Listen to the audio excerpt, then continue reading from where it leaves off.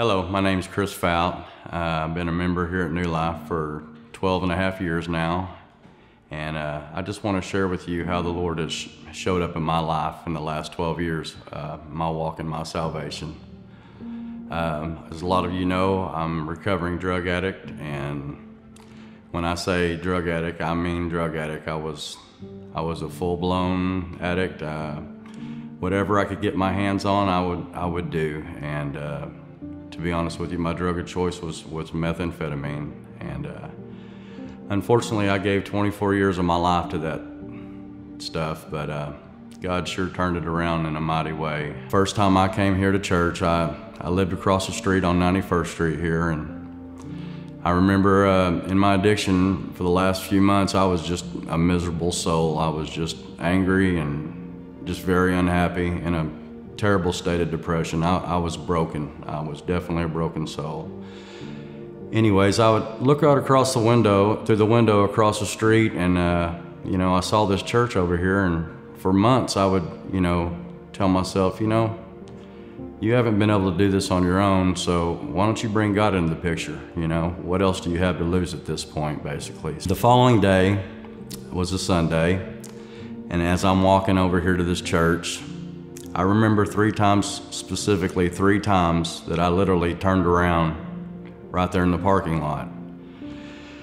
I remember hearing this voice, the devil telling me, you know, nobody knows you're coming. You're not letting anybody down. They're not going to accept you. You don't fit in here. So many different thoughts were going through my head at the time. And I remember the last time I grabbed a hold of the door handle. And I just stopped, and as I was about to turn back around and walk home, the Lord gave me this little nudge and said, you have nothing to lose, come on in. They're gonna accept you here, everything's gonna be just fine. Jeremiah walked up to me and asked me if I remembered him, and asked me what was going on, and I shared a little bit of my story with him, and I couldn't even get through my story. I was crying so bad. I'm telling you, I was defeated. I was ready to get off these drugs, but they had a hold of me. But in that very moment, he said, hey, I've got somebody that you need to meet. And I remember him walking me back to Pastor Marcus's office. It was like God was telling him how to pray.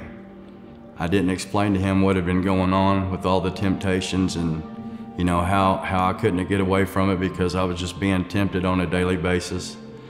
But in the middle of his prayer, he actually prayed for the temptations to stay away from me.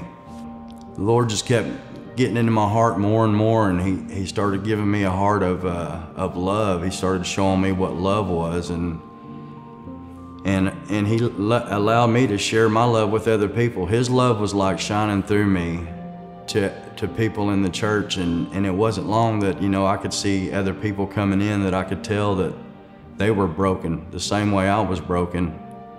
And God, He always showed up and gave me the words to say to these people, you know, and I just tell you, God has really been a blessing. He's blessed me in the 12 years of my salvation and sobriety. He has been with me by my side, and He has just showed me so much love and just showed me how to love on other people, and it's just been great. It's just been amazing since then. There's no other word I can use than amazing. If it wasn't for New Life Church, I honestly don't know where I'd be in life.